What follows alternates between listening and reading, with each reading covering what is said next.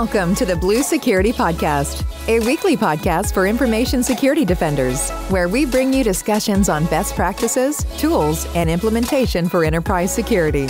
Now, here are your hosts for today's show, Andy Jha and Adam Brewer. Welcome to this week's episode of the Blue Security Podcast. I'm Andy, your host, and Adam, my friend here, is co-hosting the show with me.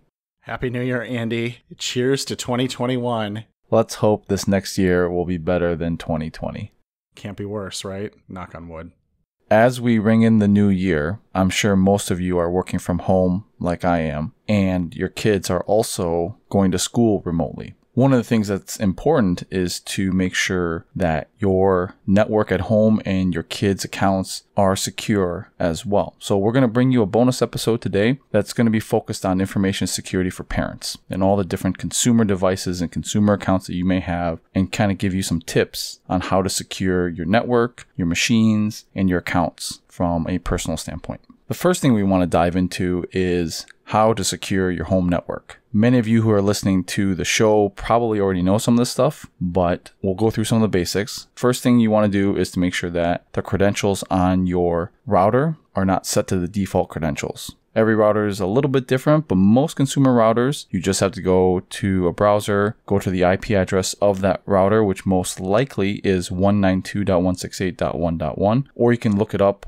to see what the default IP address is for your router manufacturer on the internet. Once you browse to there, most likely the default credentials are admin, and you can set that password to something else. If you have an ISP router, they probably gave you the password for it that's on a sticker that's on the outside. You can reset that too if you'd like, but most of the time those are fairly complicated. You know it's at least secure because they would have to have physical access to your home to look underneath the router or on the side to see the sticker. There are some benefits to purchasing your own as well. Most routers that you buy in a store are much better than the routers that are provided by your ISP. So if you have the opportunity, I would go and purchase one on your own. And there's several different types. Pretty much all the consumer routers are roughly the same, and they haven't changed over the years. But there's a new type of router that's coming out called a mesh router or mesh network. And these are several different nodes that are placed around your home that can create a better connectivity and better range for your network. I have a mesh network. So I bought into the Eero system a few years ago, and I have been incredibly happy with this product. I think it's great. They have been bought by Amazon, but so far it does appear that Amazon's allowing them to operate mostly independently. That's something we'll of course keep an eye on as privacy conscious, security conscious professionals. However, as of yet, I think you're still okay with Eero. A couple of interesting notes about that. Now, first off, I want to go back to something Andy said about ISP router versus buying your own. I definitely think you should buy your own as well. Just want to second what Andy said. And a little pro tip for you. If you buy your own router and your ISP's device is also trying to do routing, any technical person knows you have what's called double NAT or double network address translation, which is bad. You do not want that. However, the way to get out of that's really, really easy. Your ISP has the ability to put their router into what is called bridge mode, which essentially sets all the router capabilities off and makes it go back to just acting like a good old-fashioned dumb cable modem, which we love. And the best way to do that, I have discovered, at least with my ISP, so I have Mediacom here in Iowa, is to talk to their Twitter support, because you can just say, hey, can you put my router in bridge mode? And they'll validate your customer information and they'll do it. And it's fantastic. Way easier than a phone call where you might get a technician that doesn't know what you're talking about. So that's definitely something to look into if you do want to replace the ISP router, is also making sure that all of their routing capabilities are disabled, the Wi-Fi radios are disabled, and you're just running with your own. So back to Eero, it's a really awesome product. It's a mesh network where you put different nodes around your home, like Andy mentioned, so you get great signal strength no matter where you are. But there is something about it that might be a bit of a turnoff to the more technical or tinkerers amongst us. We have a group chat with Andy and a couple other guys that we used to work with, and these guys are always geeking out over their super complex network setups. They've got stuff in racks and they have all these different devices and they're putting APs everywhere. And I have this Eero network where literally literally, there is no web interface. You control it through an app on your iOS or Android device. And in fact, it requires internet access to even be able to access the admin panel, which is also maybe a turnoff. Like if you can't get connectivity, there's no way to connect to the Eero to find out why it doesn't work. So those might be two maybe not so good things about it. But for the downsides, I'd say the upsides are super easy to set up, super easy to use. There's not a lot to tinker with, which is good if you have a tendency to tinker and you don't want to. And then from a security or parental controls or parenting information security strategy perspective, there's some nice built-in capabilities there. So they have a subscription service called Eero Secure Plus, and it's something like $100 a year. And it comes with several features and services that are included. One of which is 1Password for families, which is Andy and I's password manager of choice. And you get a subscription to that, which I think is the same value. So literally you use 1Password and it's paid for itself. And then on top of that, they've partnered with Zscaler to do a whole bunch of web filtering, web content filtering baked right in. So you can pick out certain devices on your network and say for those devices, automatically enforce safe search in Google or Bing, automatically limit the ability to access these type of sites that I don't want those devices to access. So kind of built-in network level filtering that you don't have to do anything to do. You literally just flip a switch, and also blocks like malicious sites, advertising sites, all that sort of thing as well. So I have network-based filtering where if I try to, let's say go to a local TV station and they have the grossest web pages with ads out your ears, all the ads are blocked, and they're blocked at the network level. It's super awesome. I love it. So anyhow, definitely a plug for Eero. It's not going to have all of the switches to throw or knobs to turn that you might get with some of these other solutions that I think Andy's going to get into a little bit. But if you want your network to be more set it and forget it, and then want to do more of your information security strategy elsewhere, this is a great option where you just plug it in and it just kind of works. And it's got some great parental controls features baked right into it. So big 2 thumbs up from me from Eero. Had it for a couple years and pretty big fan.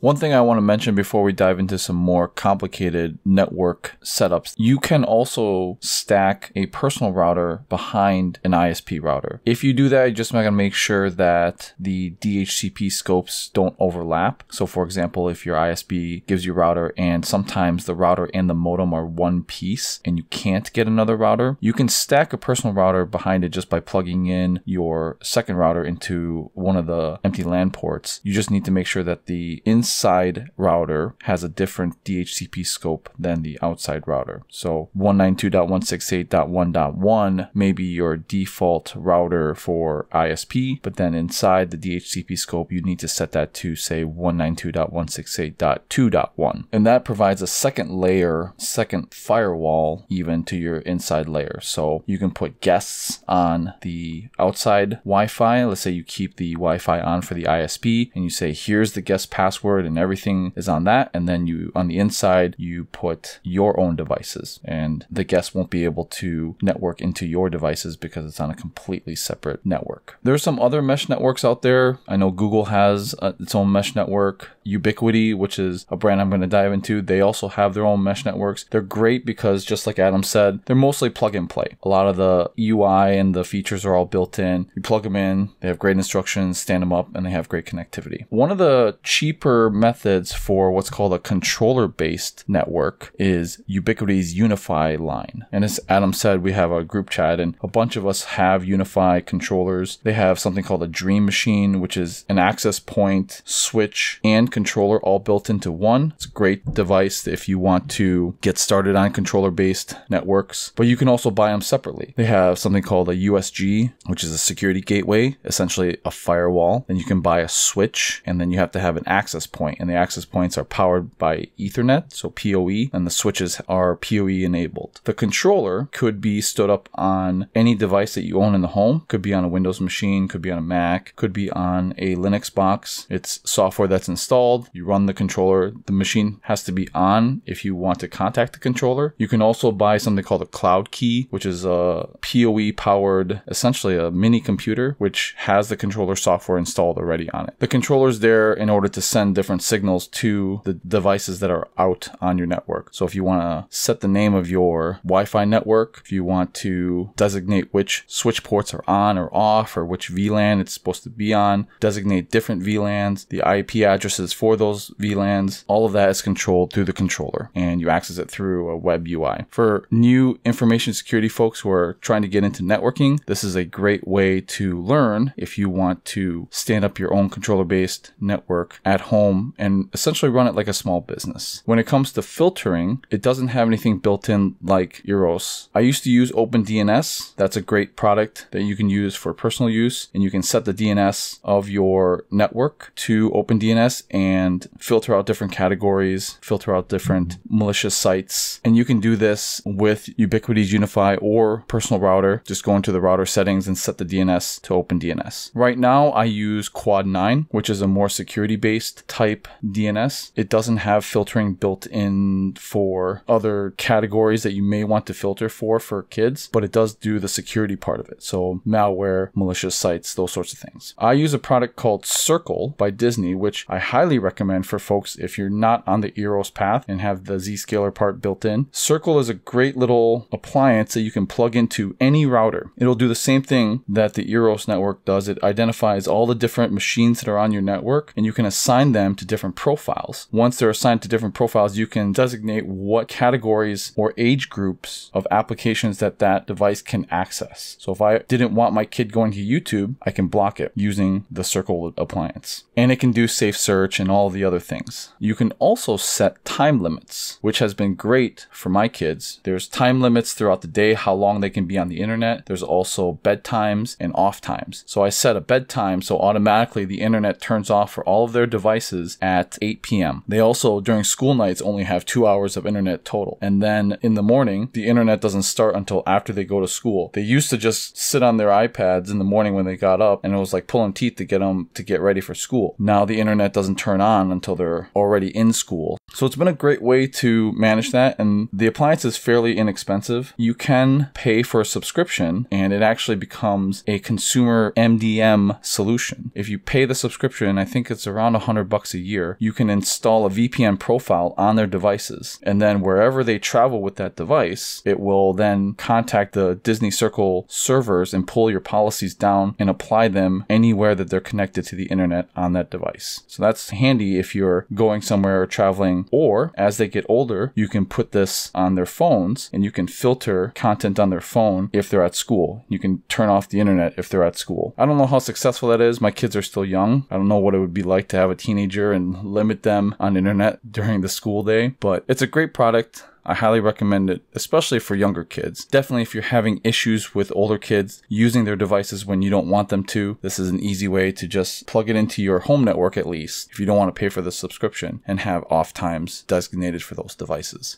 Andy, I know you've had that Disney Circle for a couple of years, and I know you've been super happy with it. I remember you talking about it several years ago. So it's nice to hear that over the long run, it's still a product you like and recommend. Because I know as information security professionals, a lot of times we like to roll our own. We don't like black boxes. We want to know what's inside the black box and how it works and how it ticks. But man, there's something to be said sometimes for having an SLA, having somebody else responsible for it, having other support for it, and you just set it and forget it. There's enough to worry about, especially when you're a parent, that it's nice to have things that you just plug in and they just do their thing. And both Eero Secure Plus, it sounds like for me, and Circle by Disney for you, both sound like solutions where, you know, it's possible to probably roll your own and do some Franken solution, but man, it's nice sometimes to just have it plug and play too. Definitely. One of the solutions that we've talked about in our group chat is Pi-hole, and you mentioned that for Eeros, you get all your ads blocked automatically. Pi-hole's something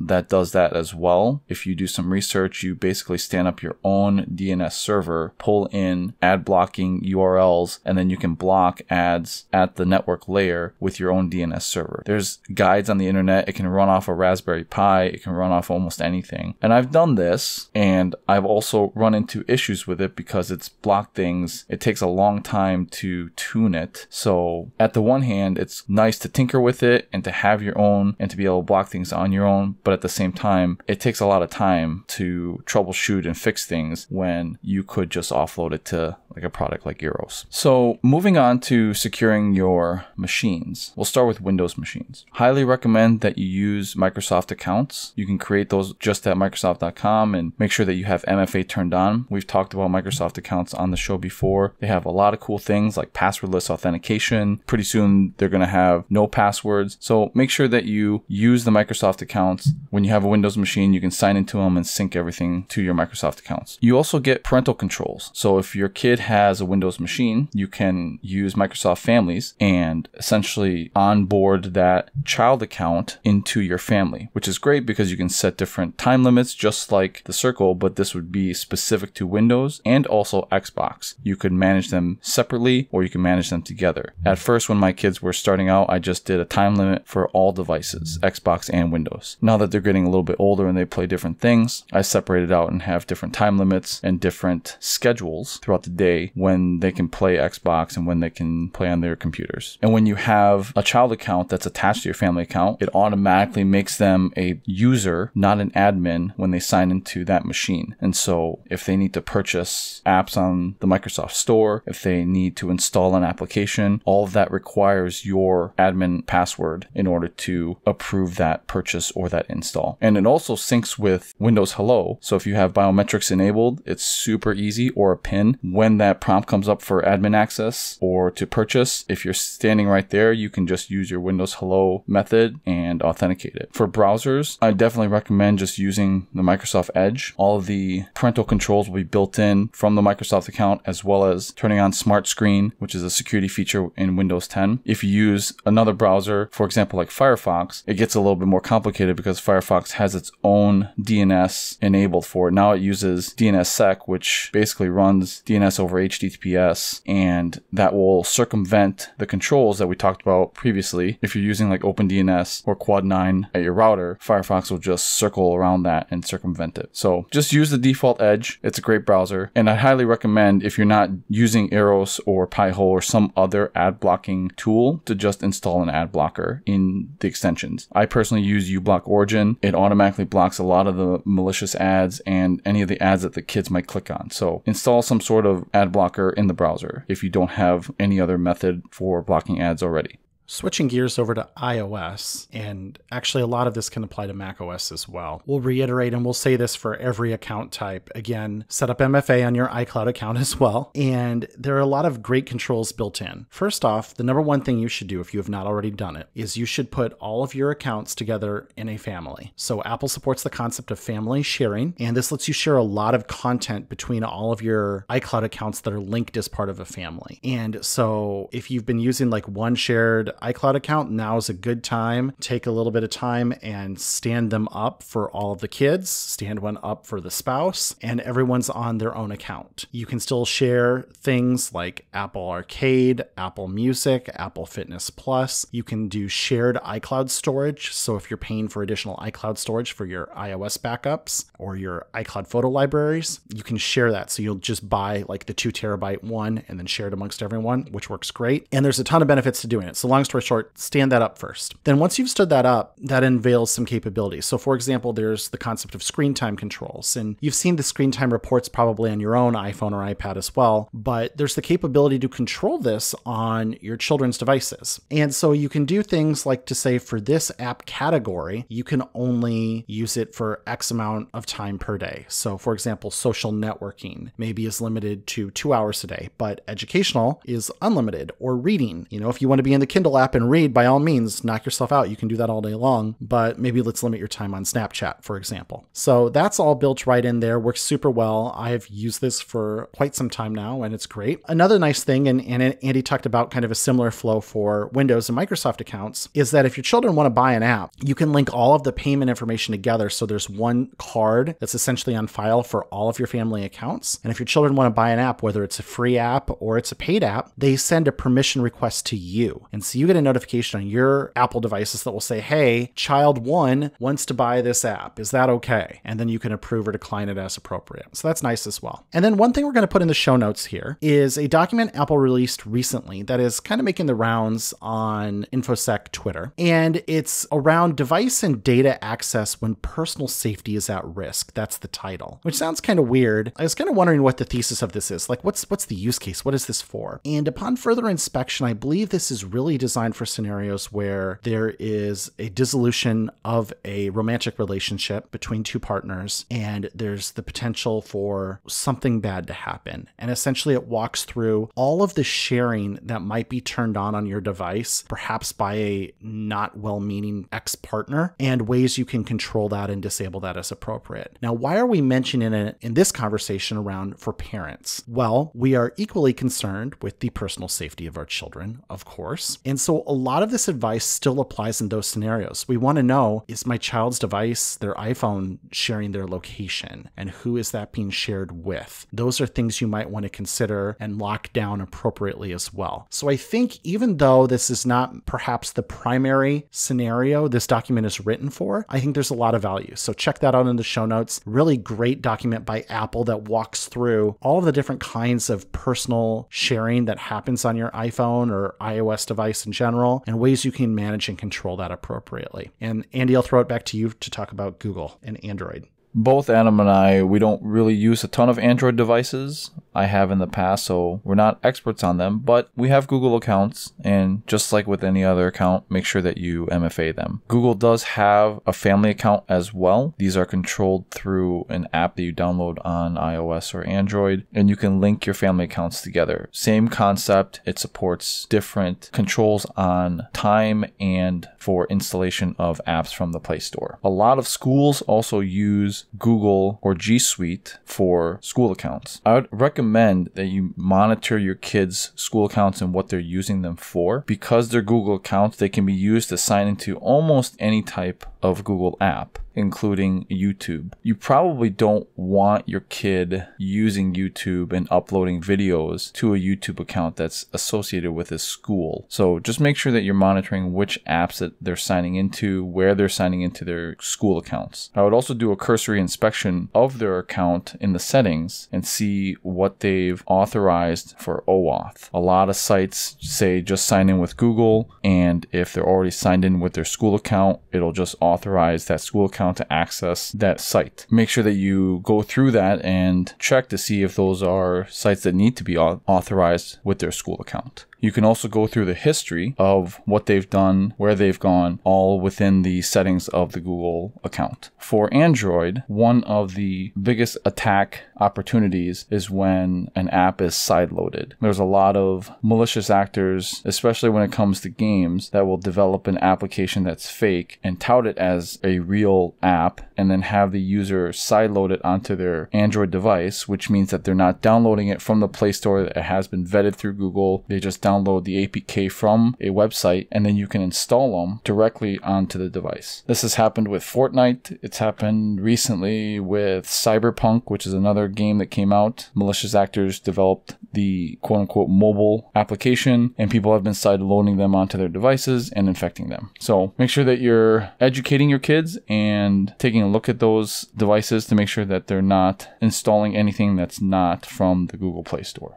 And Andy, for Fortnite, that was actually legit at first. That's how Epic Games was trying to distribute it, was telling everybody to sideload it, which is kind of bananas, but that's a deep rabbit hole as well. Much better to load stuff just through the Google Play Store, of course, where it is vetted and has had eyes on it. But that is not a guaranteed source of well-behaving apps. There's always reports popping up every couple of months where app X was on the Google Play Store and it turns out it was just harvesting contact information or location data or whatever and doing something malicious with it. So it depends on your children's age, of course, and there's different discussions conversations that happen as they progress through ages. Once they reach a point when you can have a conversation with them around the kinds of permissions apps request, that's obviously another conversation we need to have here in these digital times, is explaining why we might not want to just say yes to everything an app asks for. Just because it asks for it doesn't mean we need to give it to them. Just because Facebook wants to use my microphone doesn't mean I have to say yes, for example. So anyhow, not to go on a big tangent, but there's opportunity there to educate on things like side-loaded apps or even the permissions apps request, again, as children are mature enough to handle those conversations. And so as long as we're on the subject of Android, let's switch gears and talk about updates. And this is something Andy and I think both have pretty strong opinions about, and we're aligned on this, is of course updates are important. We all know updates are important. And Android has historically had an update problem. And that's not any Android hate or anything. That's just the reality of the situation. It has gotten better over time because Google has removed a lot of the security related controls and code and has broken those out into Google Play services that can be updated independently of the operating system. However, there are still going to be things that are part of the OS that need to get updated sometimes, especially if, for example, a new 0 day is discovered. And so if you are running an Android device that is made by pretty much anybody not named Google, you may have problems getting timely updates. This is why Andy and I really recommend, as much as possible, you should stick to pure Google Android devices, like the Google Pixel series for smartphones. That way you're not going to have any blockers on receiving those updates as quickly as possible, and you're going to have the best experience as well. And so if you are somebody who's concerned about information security, having that gap from discovery of vulnerability to it being patched and how many people have to sign off on it before it happens, like your cellular carrier has to approve it for a lot of those other OEMs, it's just kind of a nightmare scenario. So stick to the pure Google stuff and you'll be in pretty good shape. And that really aligns more to how some of the other manufacturers do it. Andy, do you have another example? Yeah, so for iOS, it's really nice because Apple controls not only the devices, but also the operating system that runs on these devices. And they only have so many iPhone models out, and they can tailor these operating systems specifically for these iPhones, and they keep them up to date. And when we say up to date, it's not only the security vulnerabilities, but it's also the drivers for those devices. Because Android has so many different devices that run Android, it's very difficult to update not only the vulnerability, but also the device drivers. With iOS, it's much easier. And so iOS does a great job. If you buy an iPhone or an iPad, all those drivers and vulnerability updates, security updates will come right through the Apple iOS updates. And so it's very easy. Most of the time they install automatically. If you have the little red one next to your setting, take the time to update it. Otherwise, it usually will have it by default update at night when it's plugged in. And Apple does a really, really, really good job of supporting their devices for a very long time. I have an iPhone 6S here, and it is still receiving updates. And I believe that's from, 2013? So 7-8 years old at this point. Still getting OS updates. It still runs iOS 14. That's fantastic on a smartphone that is that old to still be receiving updates. And so one thing on that note that is this is like nitpicking just to nitpick here, but as an awareness piece, Apple generally speaking, there are exceptions, but generally speaking, does not ship security updates for past versions of iOS. They do on the Mac, but we're not talking about the Mac right now. On iOS, the current version is 14. Apple's really not shipping security updates for iOS 13 anymore, which means if you do have an iPhone that is no longer receiving the current iOS, and I don't even know where the cutoff is, it's also not getting security updates at that point. So given how generous Apple is with updating very, very old hardware, it shouldn't hopefully be too much of a problem for anyone, from an economic perspective. But just keep that in mind that those devices that have moved out of support for iOS, they're also not getting security patches, generally speaking. Now on the Mac, just for completeness, Apple tends to issue security patches for -2 macOS versions. So if the current version is, it's macOS 11 now, but let's say back when they were doing like 10.14, 10.13, 10.12, if the newest version was 10.14, then 13 and 12 will receive updates as well. So that's one good thing that's a little different about the Mac compared to iOS is it does receive security updates for older versions, comparatively speaking. But just keep those up to date, of course, and you'll be in good shape. And for the most part, unless your hardware is aged out, you are eligible to get updates. So do them. And for Windows PCs, I usually only get Surface devices for my family now because just like Apple and pure Android devices, the security updates and the device drivers come through Windows updates. So for my wife, she has a Surface device. I don't have to worry about updating the BIOS. I don't have to worry about updating any of the drivers. That just comes through Windows updates, which is automatic. If you have like a Dell or a Lenovo or some other manufacturer, you have to generally do those updates on your own. The operating system will get updated for sure through Windows updates, but it's really the drivers and the BIOS, which also have vulnerabilities, that need to be updated manually.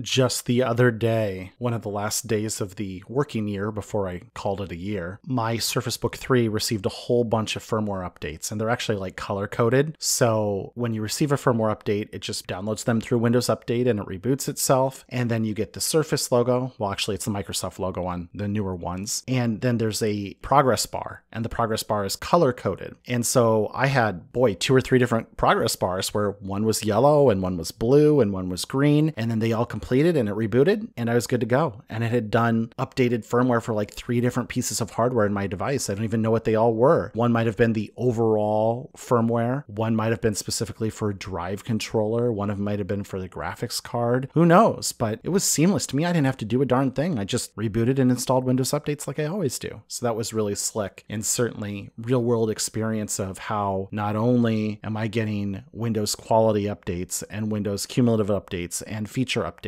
but I'm getting those driver updates and firmware updates as well. And I don't have to do anything. So, when we talk about security, sure, you could have a Lenovo and you could dutifully go check their website or set up an RSS feed or something to look for a new BIOS to be released or UEFI. And then you can download that to a flash drive or, God forbid, like a floppy drive or something where you have to do something goofy to install it. Or, you could just buy a Surface and it just does it itself. So definitely a plug for that as well. We'll put a bunch of links in the show notes for the products that we talked about today. Hopefully we've given you something to think about and some to-dos to go and check your accounts, your devices, your network. If you have any questions, definitely reach out to us on LinkedIn or Twitter. As always, thanks for listening. If you have any security topics you want us to talk about or have additional questions, our contact information is in the show notes. Thanks, and see you guys next week. Thank you for listening to the Blue Security Podcast. Please check out the show notes, catch up on episodes you may have missed, and subscribe so you don't miss any future episodes. Find Andy on Twitter @AJaw0 and Adam @AJ Brewer. See you at our next episode.